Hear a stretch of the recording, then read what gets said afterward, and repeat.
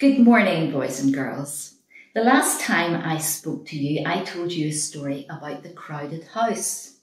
And today I'm going to talk about the cheat's house. Do you know what cheating is? Well, it's when you do something dishonest. Maybe you're in school and you're doing a piece of work and you're not too sure what the answer is. But you take a wee sneaky look at your neighbour's book and you can see he has written down the answer. So you just write down the same answer and then you give that piece of work to the teacher and you pretend you've done it yourself. That's cheating. Or perhaps you're playing a board game and you really want to win. So you just take your counter and you move it on a couple more squares so that you don't come down the tail of that snake. That's cheating. Cheating is when you deceive people by being untruthful. Now, the man in today's story was a cheat. I wonder if you can guess who he is. I have some clues here. You look at the clues carefully, and when you think you know who I'm talking about, you shout out loudly. In fact, if you shout out loudly enough, maybe I'll even hear you and call you back. Here's the first clue. It's a sum.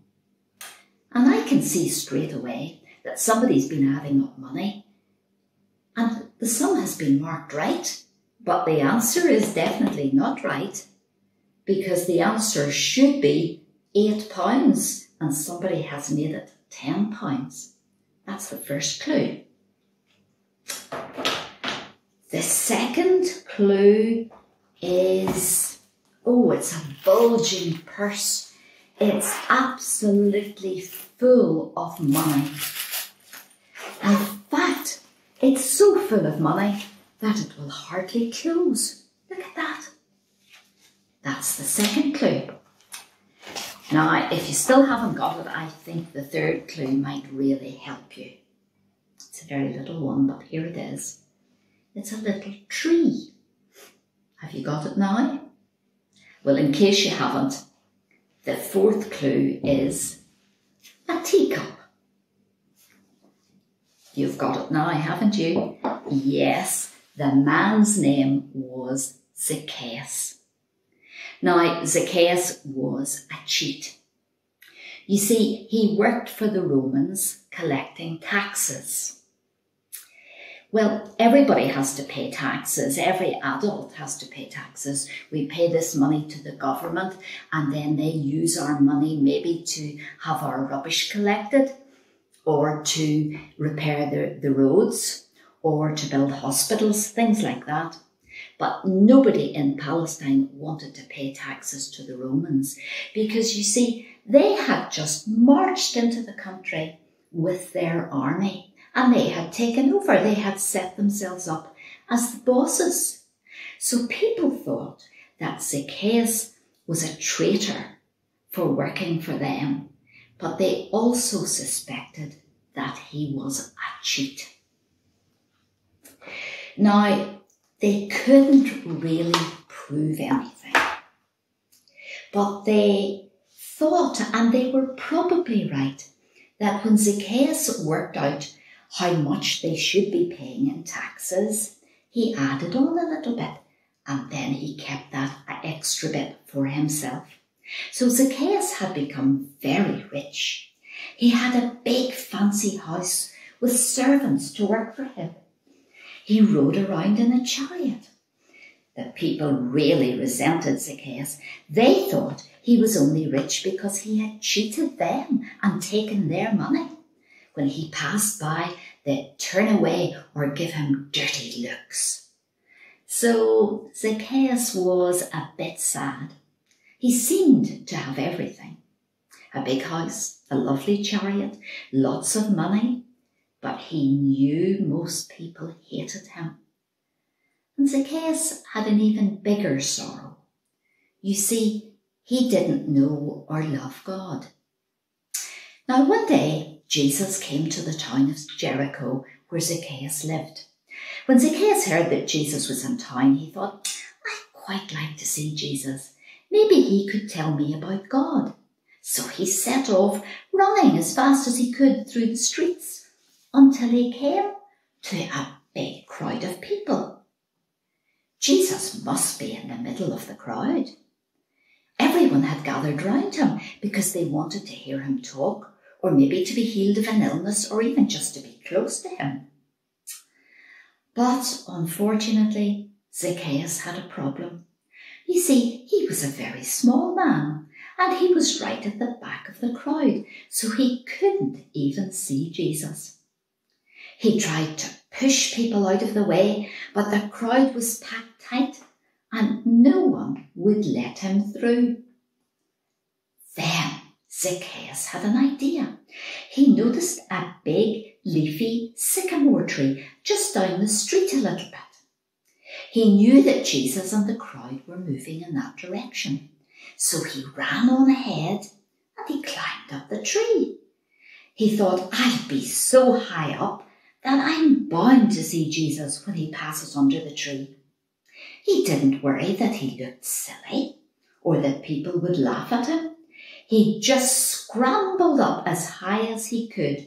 He so wanted to see Jesus. Sure enough, the crowd, with Jesus amongst them, moved down the street right under the sycamore tree. And then the most amazing thing happened. Jesus stopped right under the sycamore tree. Jesus looked up straight at Zacchaeus and he spoke to him. He said, Zacchaeus, this evening I'm coming to your house for my tea. Wow, Jesus knew Zacchaeus' name. In fact, he knew all about him. And when the crowd started to complain and say, Jesus, don't be going to his house. He's a sinner. He's a cheat. Jesus said, I have come to find people who are lost and bring them back to God. Zacchaeus was delighted. That's what he wanted. He knew he'd done bad things. He wanted to be forgiven and to know God. So he scrambled back down the tree and he took Jesus home to his house for tea. He was so happy to be with Jesus, so that Jesus could teach him about God the Father and heal his sinful heart. And you know, meeting Jesus changed Zacchaeus completely. He knew now that Jesus loved him. He knew that Jesus had forgiven him for the wrong things he'd done. And now he had Jesus as his very best friend. So he said, Jesus, you know that extra money I took from people when I collected their taxes? Well, I'm going to pay it all back. In fact, I'm going to pay them back 4 times as much as I took. And I'm going to give half of my money and my nice things to the poor. Because from now on, I want to live for you. Zacchaeus didn't want to be greedy anymore. He didn't want to be a cheat anymore. He knew that having God's Son as his saviour and friend was far more important than money or anything else.